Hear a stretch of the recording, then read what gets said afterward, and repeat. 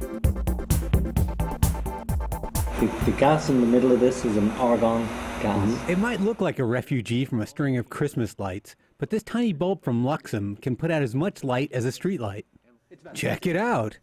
You've got a 400 watt bulb in this unit. In our system, we're running about 250 watts.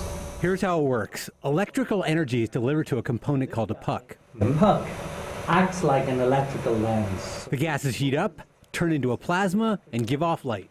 A substantial portion of the energy gets turned into light rather than heat. How many of these will I need?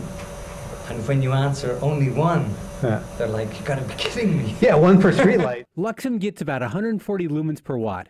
High-end LEDs get around 70 lumens per watt, and an ordinary light bulb gets about 15. Key advantage is that the energy is driven into the bulb without any electrodes. So you don't use any electrical connections to get the energy into the bulb. In the middle of the chamber, the plasma will be 6,000 Kelvin in temperature. Oh my God.